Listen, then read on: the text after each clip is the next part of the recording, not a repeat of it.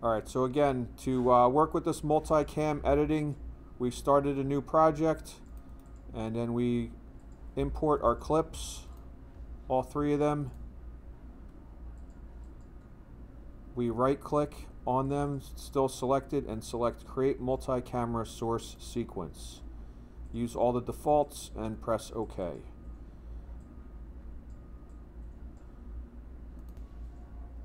Alright, so after we create that sequence there, then we need to get it to the timeline.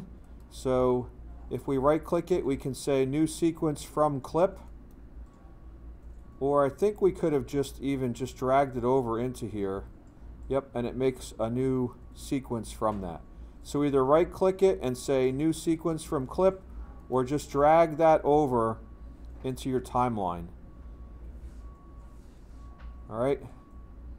Any questions on that? Yep. Okay, so now to see these multiple camera angles, what we need to do is add this little toolbar icon, which is the multi-camera toggle viewer, right?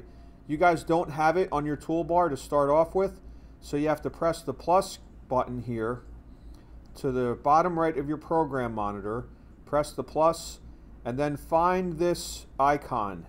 It looks like a square with 4 squares next to it, and if you hover over it, it should say Toggle Multi-Camera View. Alright, we take that, and just like we do at the action safe area, we drag it onto our toolbar. So you pick it from here and drag it onto here.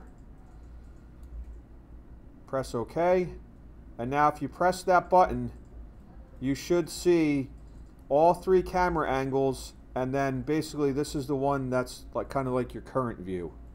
Now we have this set up where we can see all our camera angles, and we can actually go through there, and as it's playing we can choose which angles.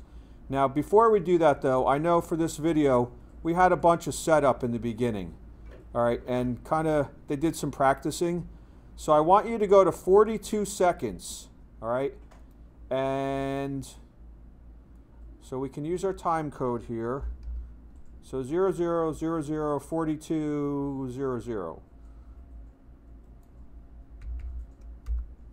And we're going to create an end point from there, or actually we can just kind of trim our video to that point. Alright, so we're going to hide everything to the left of that. So I went to my time code, I typed that in, I pressed enter, that moved my playhead to that point, and then I just trimmed that down. Alright, now let's get rid of that empty space. I'm going to right click and do a ripple delete.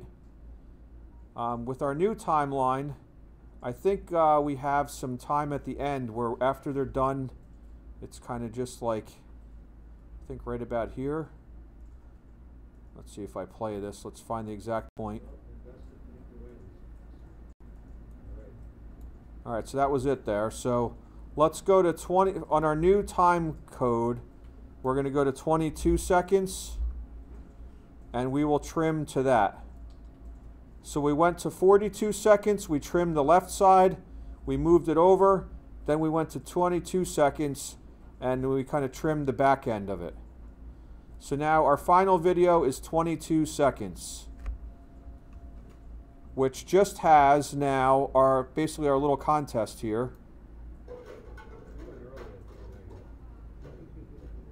So we can watch this go through, and we can see our different camera angles.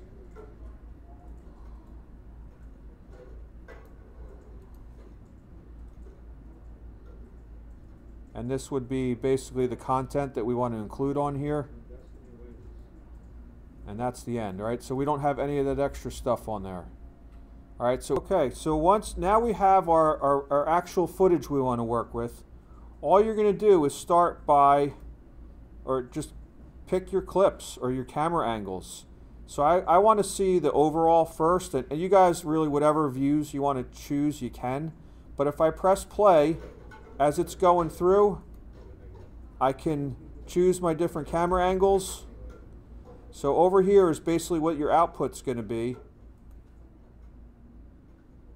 And, you know, just trying to get a little variety of your different camera angles.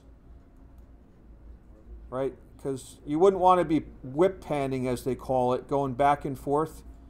That would create our angles, all right, or our different views. And as we can see now, if we zoom in on our timeline, that we have, basically, it's kind of like it cut the different, that master process clips into these different videos. So now if we play back through, we can see all of our different angles that we have basically recorded through there. You know, it's kind of interesting too. We could do a voiceover now, maybe, if we wanted to. That would kind of be cool. We could mute this and do a commentary over it, because my audio, like thinking about what happened as I was recording, wasn't so great. But you know, we could press the microphone button and we could say, now we have this grand type of scheme and blah blah blah. All right, and it recorded that down there. So I don't know, that we don't have, you guys don't have to do that for today, but just saying that would be a good probably thing to do with that. If you decide you wanted to change your angles, this is nice also, because like right now it's showing Megan here. If I click on this and instead I want to have Destiny's camera angle, that's all I have to do is press that angle up there and I can continue playing. So if I wanted to have Megan in there for a little bit longer, I could press stop, and it actually made, you know, it shows those camera angles and adjusted that onto the timeline. All right, so this is, I think, a really good tool. So if you have all your footage, as long as you have it synced in some way, now you can use this, this editor to go back and choose your camera angles. I've actually used this. I filmed a wedding with either 2 or 3 cameras. I set one up on a tripod. I had another that was handheld, and I just recorded them at the same time. I went through and then I came back and I used this multi-camera editor to make it look like I had 2 or 3 people working on the wedding video, but I did it all by myself, which I was kind of proud of myself after. I think I even did this, actually one of our graduation ceremonies, I even used drone footage too and mixed that in there. So I had 2 cameras and a drone. But this enables you to kind of have all these different camera shots, and you can kind of work on your own doing that. Another kind of extension of this is in our studio we have the camera capturing computer, which will take up to 5 camera sources, and you can select your camera angles while the action is happening. So that's kind of, you know, right now we're editing it in post-production, but that equipment allows us to edit really in production. So, you know, as you watch sporting events or even talk shows and things like that, that's what they're most likely using. They're using a camera switcher to do your camera takes during the actual live production, so that they're not coming back and having as much editing to do afterwards. All right, but here's our final result here that we have then. So all I want you guys to do is export this. Maybe we would save it first, actually. Always good practice to save it. And then if we go to, we can do File, Export Media, or we're on this clip here. So this one is called Destiny. So I'm going to rename this because it kind of pulled that name from there. So I'm just going to rename it so I know I can find it when I exit it. So I'm going to say MultiCam Practice PM, all right, because I already did one in the morning. So the other way I can process this is to right-click it and say Export Media. Kind of skips a step there of going to the File menu. We can use all these default settings. I, you know, have been a little bit more so. Maybe you want to suggest, click off here, use maximum render quality to really get the highest quality. And don't forget your source range. We want to do the entire sequence. All right, and then we can use the media encoder also to free up some resources. So I have these. I processed a bunch of videos. Remember we talked about batch processing yesterday? Today we recorded from a couple different cameras, so I brought all my footage in and batch processed them to convert them to MP4s. But with this one here, so that's going to be the last one on there. I'm just going to press play. So you can export directly from Premiere, or if you want to use the media encoder, sometimes it goes a little quicker. But then, you know, you could return back to Premiere now, and we could keep working on something else. So that media encoder frees up your resource. You don't have to be working in Premiere.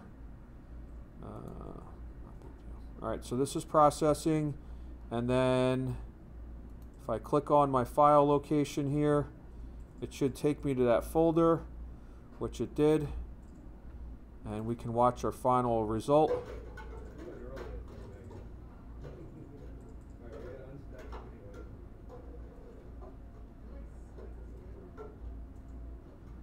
All right, so I think it's a nice product in the end.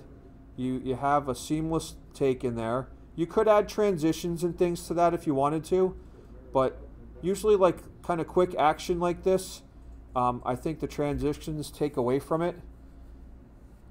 All right, so once you have your video like that, I would like you to post it to YouTube and then put your link in the classroom to show that it's been done for today.